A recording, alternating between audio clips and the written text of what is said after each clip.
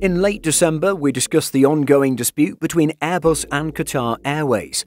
Stemming from paint cracking and surface degradation on the airline's A350s, much has happened in the last 2 months.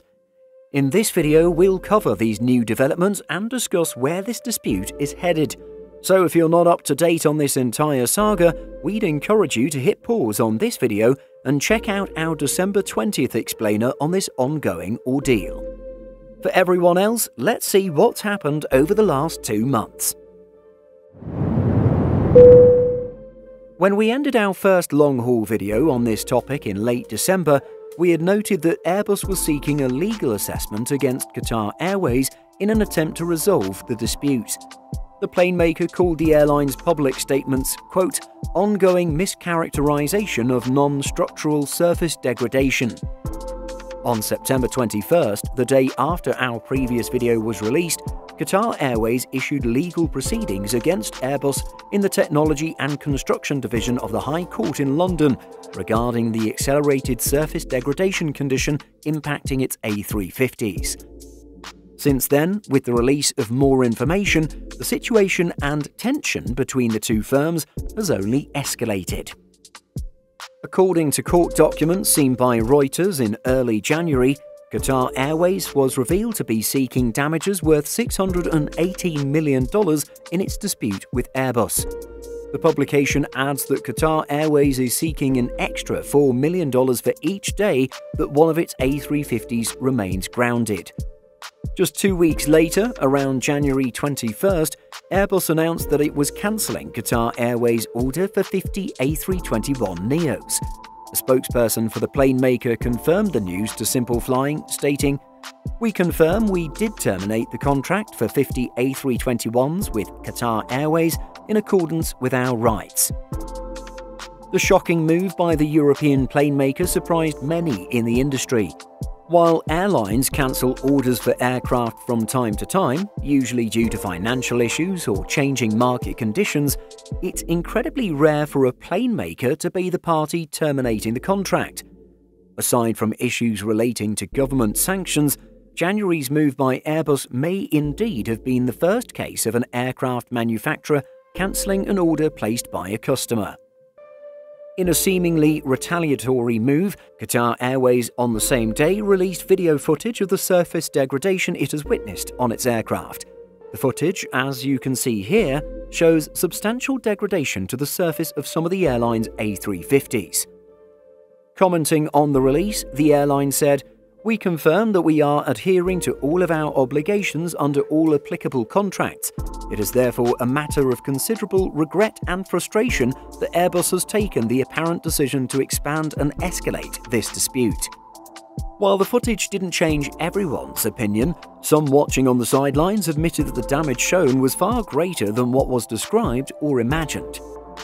The very next day, Simple Flying published an article and subsequent video analysing what options might be available to Qatar Airways in light of its cancelled A321neo order.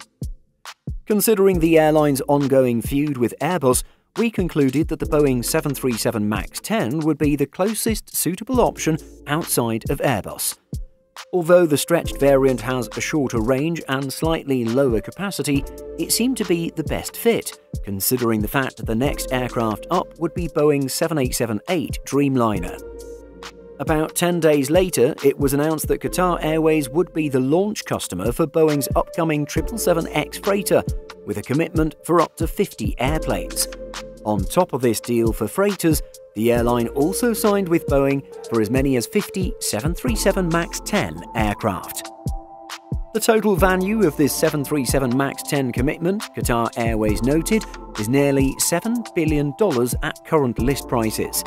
In a public statement, the airline's CEO Akbar Al-Bakr added, "Qatar Airways very much looks forward to adding the 737-10 to its fleet, with this new variant of the 737 being ideally suited to our short-haul network, allowing us an opportunity to further enhance our product offering for our customers, modernise our fleet, and operate the most efficient aircraft in its category." Boeing Commercial Airplanes President and CEO Stan Deal went on to say that Boeing was proud of its partnership with Qatar Airways and, quote, honoured that this world-class airline continues to put its trust in our Boeing team. The intense conflict between Airbus and Qatar Airways was further demonstrated when it was revealed that Airbus had also cancelled 2 Airbus A350s on order by the airline. This was discovered by examining Airbus's January orders and deliveries report released in early February. In the reporting, it was stated that Qatar Airways had just 40 A350-1000s ordered.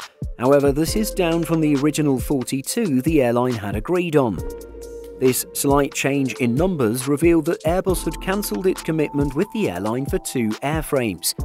To date, 19 already have been delivered to Qatar, leaving a current backlog of 21. Of course, with the conflict intensifying by the week, it's difficult to say whether or not the carrier will want to take delivery of its undelivered wide-bodies. Despite the official court hearing on the A350 surface degradation issue being in late April, more legal action ensued. On Friday, February 18th, it was reported that Qatar Airways had asked a London court for an injunction to prevent Airbus from cancelling the A321neo order placed by the airline. From its large order, Qatar Airways was expecting its first A321neos in early 2023. Qatar's lawyer, Philip Shepherd, told the court that the cancellation was a, quote, hand grenade thrown in our bunker, and said the decision to do so was misguided and illegal. The airline's lawyer went on to say that Airbus, quote, took the risk and knew it would be absolutely incendiary. It was also noted that the airline has already paid $330 million for its A321neo contract so far, adding that cancelling the A321neos was a tactical move designed to put pressure on Qatar over the A350 dispute. The next day, it was reported that the judge had ordered Airbus to delay any practical impact of a decision to cancel Qatar Airways' major A321neo order for several weeks. This means that the European plane maker is restricted from taking subsequent action to allocate those order slots to other airlines. During the week of April 4th, a hearing on the A321neo order cancellation is scheduled as Qatar Airways hopes to get an injunction to reinstate the contract. Reuters notes that the judge has ordered Airbus not to do anything until this hearing in April that may affect its ability to fulfill the Qatar Airways A321neo order. This court order has been put in place should the airline win its case to prevent the aircraft order from being cancelled. The news was unwelcome for Airbus, which has a massive backlog for its A320neo family. Indeed, its backlog sits in the thousands of aircraft, as carriers from all over the world eagerly await the new and efficient narrowbodies. Rosalind Phelps, a lawyer for Airbus, said the cancelled planes had been removed from the plane maker's industrial plans, warning that there could be damage to the supply chain if it was too restricted in its abilities. Of course, Airbus is likely quite eager to reassign the slots to a willing carrier. The injunction sought by Qatar Airways is an incredibly interesting move considering that it has already sought a partial alternative in the form of its 737 MAX 10 order.